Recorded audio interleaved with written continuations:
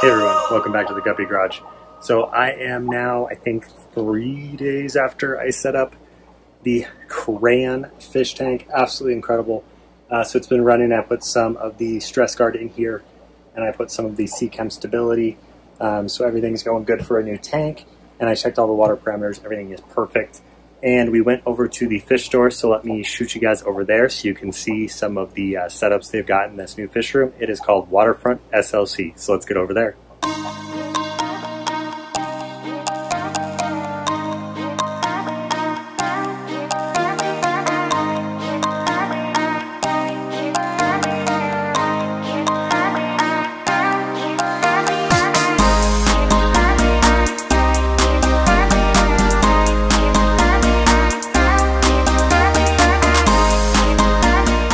So we have arrived at the fish store. We are about to pick up some of our fish. We're going to drop off some plants to them as well, but let's get inside and see the new store in Salt Lake City. It's really awesome. It's called the Waterfront SLC. We'll see you inside.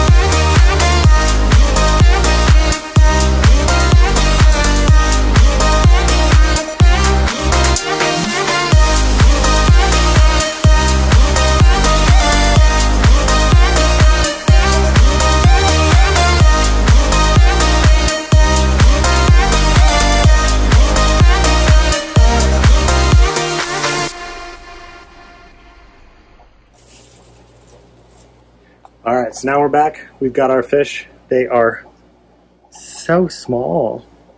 Look how cute those little guys are. So we are going to be putting these 4 little guys into this tank.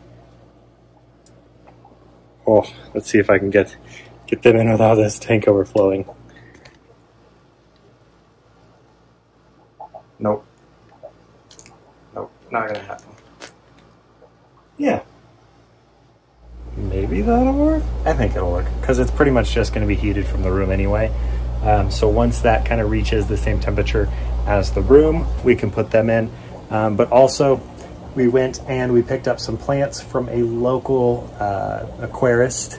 Her YouTube channel I will put in the description. It is Plants by Pisces, I believe. Absolutely incredible deal she gave me here. So $5 for this grab bag of plants. And I absolutely love this. This is why you want to make sure that you are part of your local aquarium society or aquarium club of any kind, because you can get such great deals on so many things, and it just helps other people fund their hobby. And I got some incredible plants from her. I am so excited. So we are going to be kind of going through these, figuring out what plants we've got. And then I think I'm going to put like all these red ones, these like red and green ones. I think I'm going to put all those into the crayon tank. I think that'll look really great in there. So I'm just going to kind of pick through these and get the ones that will kind of work for our color scheme. I mean, wow, I'm so excited for this. This is going to be really, really cool, but I am excited to get some of these plants in here. Super incredible quality of plants. So go check out her channel, and while these guys acclimate, I'm going to start putting some plants into the crayon. So I might just do a drip really quick actually, so that I have space to actually put my tweezers in there so that they keep acclimating while we are planting some of these plants. So let's do that. Okay, so we've got them done acclimating. We've got our plants in the crayon. So let's net these guys out and put them in their new home. I just realized it's probably gonna be really hard to see these guys go in just because there's no light on top, because we don't have the top on, because we have to put the fish in through the top. So I'll put some kind of footage in after they're in the tank. I think that's the way I'm gonna do it.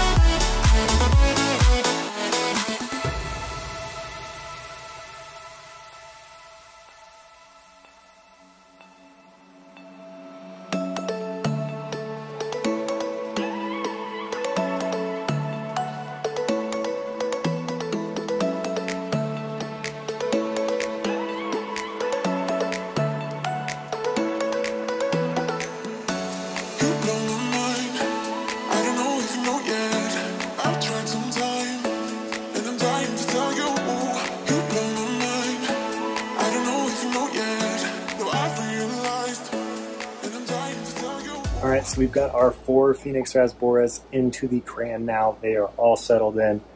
So we are gonna just kind of let them do their thing in this tank.